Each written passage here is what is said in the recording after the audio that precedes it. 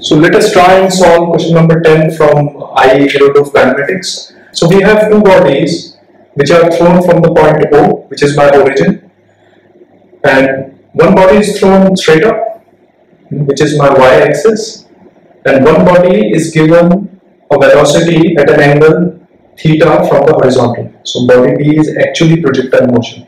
Okay, so we need to find out the distance between these two bodies, let's say after t is equal to 1.7 seconds.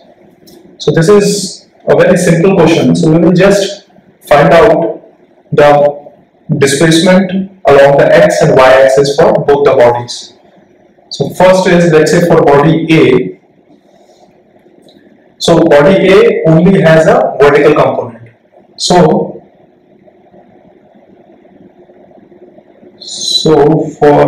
the x coordinate for A is always 0. Okay. Now the y coordinate for A is given by, so the initial velocity given to both the bodies is v0. Okay. So the y coordinate for A will change according to the equation.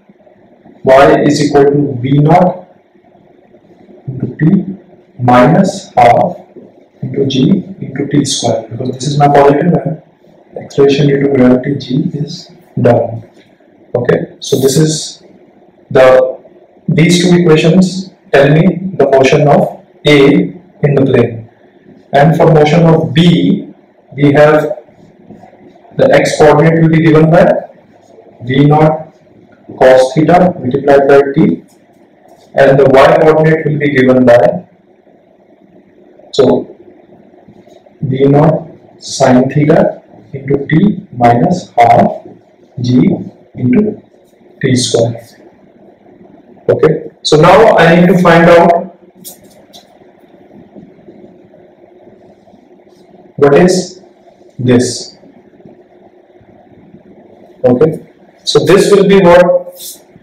So this will be this distance. So this distance is actually the coordinate of point B is this, and coordinate of point A is this, and coordinate of point B is this along the y-axis.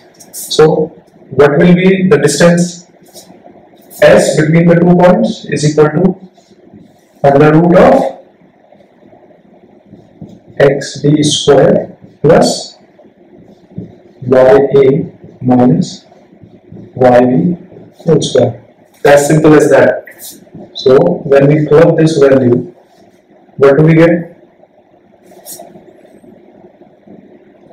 v0 square cos square theta t square plus ya minus yb.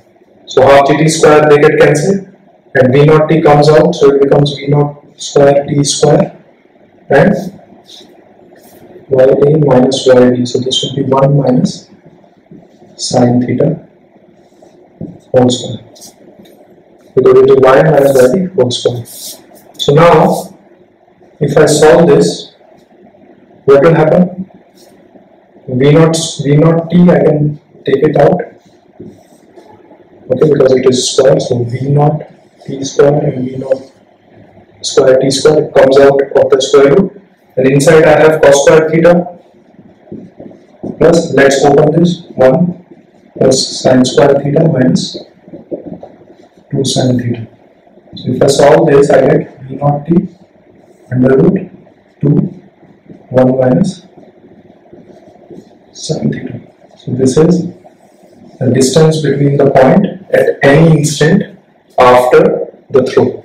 So now if you plug the values of v0, t and theta, you should be able to find out the distance between the two bodies.